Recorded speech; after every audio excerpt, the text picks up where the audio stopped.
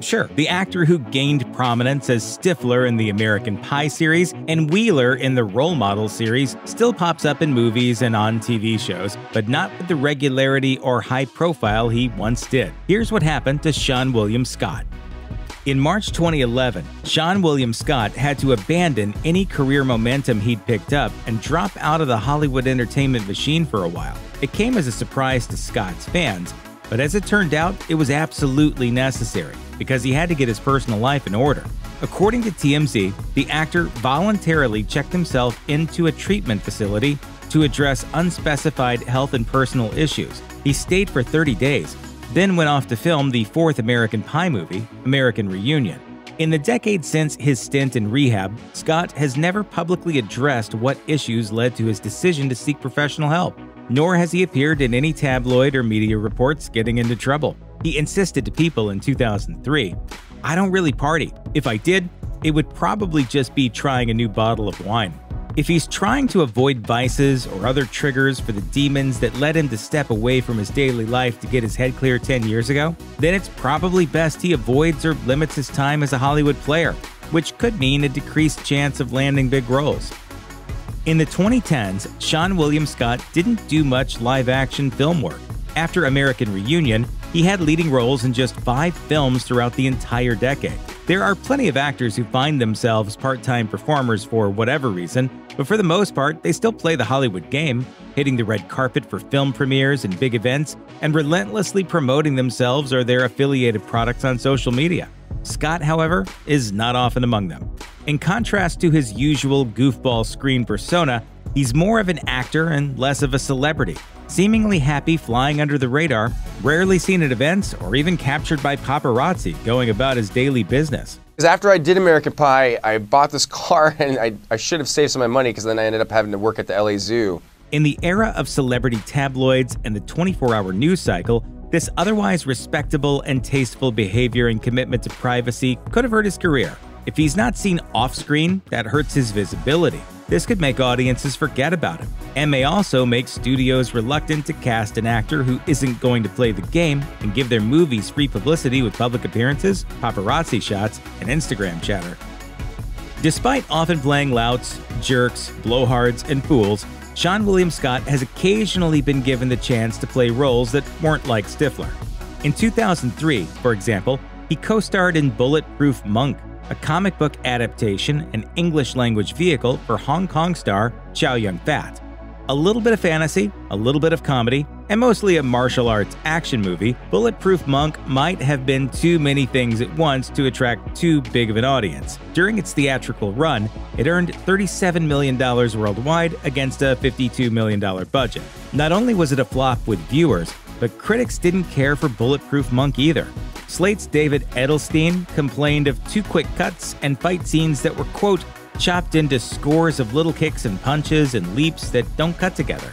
Ed Gonzalez of Slant was even harsher, calling the movie infinitely juvenile, a slam that had to affect Scott, who told the San Francisco Chronicle that he made the movie in the hopes that it would get, quote, the audience into that more serious aspect of what I can do. Unfortunately, that backfired, with Scott bearing part of the blame for the movie's box office failure.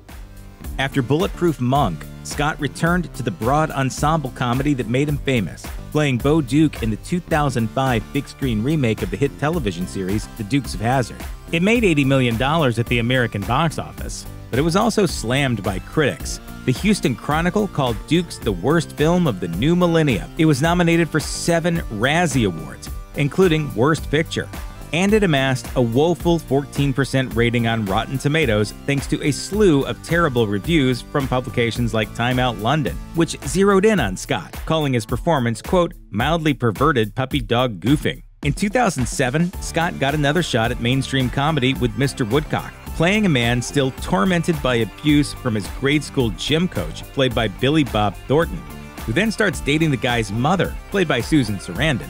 Critics liked it about as much as they did The Dukes of Hazzard, with IGN calling it an uninspired, unfunny, and irritating experience, and DVD Town labeling it a depressing nightmare. Further damaging Scott's bankability as a comedy headliner was the fact that Mr. Woodcock earned a paltry $25 million at the American box office.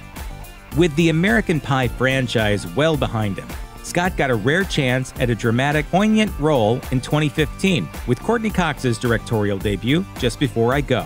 Scott played a man going on a farewell tour of sorts before taking his own life. He told Variety, "It was rewarding to play pretty much the antithesis of what I've done in the past, to get a chance to play a totally different character. Because he's just a good, average, relatable guy going through obviously an awful moment in his life was great." Unfortunately, theatergoers and critics didn't share Scott's enthusiasm. On top of the film's staggeringly low $10,970 total box office gross, Scott's performance was described as tepid and colorless by Stephen Holden of the New York Times, while Justin Chang of Variety said, "Scott convinces well enough as a guy who wants to be put out of his misery, and there isn't an actor here who doesn't look ready to join him." With his big shot at comedy mixed with drama ending in disaster, Scott hasn't had much of a chance to flex those particular creative muscles again. Not just a conventionally attractive and familiar face, Seann William Scott also has a memorable and distinctive voice. It served him well in his career, helping him create well-rounded characters in live-action movies. But Scott's sound is unique enough on its own that he's been able to supplement his flesh-and-blood performance work, or replace it entirely during fallow periods with some prominent and lucrative voiceover work. For a decade, he provided the voice of the excitable prankster possum Crash in the animated Ice Age franchise. Scott first voiced the character in 2006's Ice Age: The Meltdown, and reprised the role in 2 sequels as well as TV specials, DVD bonus shorts, and video games, making his voice highly recognizable to a generation of children. So while his fame may come and go, Scott's finances and legacy in children's entertainment are well secured. At the peak of his career, Seann William Scott was a casting director's go-to actor for a high school party boy, college jock, or aimless post-grad. Now that he's aged out of that demographic, he's not going to be offered those parts anymore. He's so associated with his breakout role of Stifler that filmmakers and audiences have a hard time seeing him as anything else. And Scott knows it. In 2010, while promoting the action comedy Cop Out, Scott told MTV News that his role as Stifler may have hurt his career as much as it helped, saying, "I had so much fun and loved the character. I don't want to be known as that character forever. Now I'm realizing that I probably will be known as that character forever." Scott himself is pretty different from Stifler, saying in a 2015 Reddit Ask Me Anything that he's a huge instigator of trouble, but the similarities between him and Stifler in there. He said, "The majority of that character I took from the friends I went to high school with." In an interview with IGN, Scott categorized himself a nerd in high school who didn't even consider pursuing a career in comedy when he first went to Hollywood. And they would come up to me like, "Stifler!" And when it's like, not really, it was like I was breaking their hearts. You were telling them there's no Santa Claus.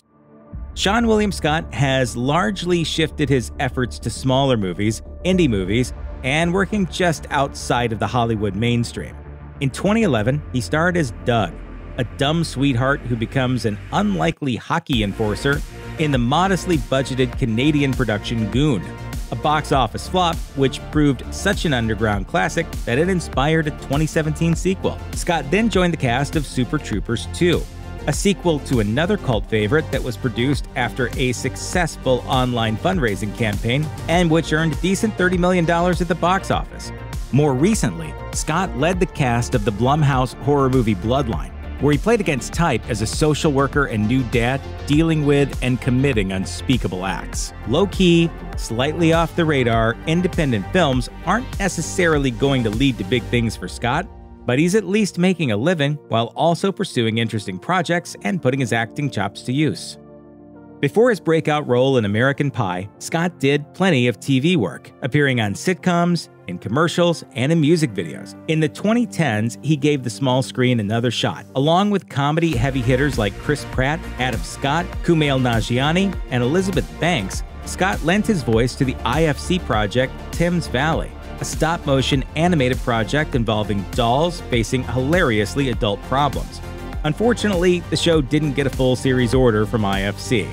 In 2018, Scott joined a TV production that was already in progress and beset with stress and backstage drama.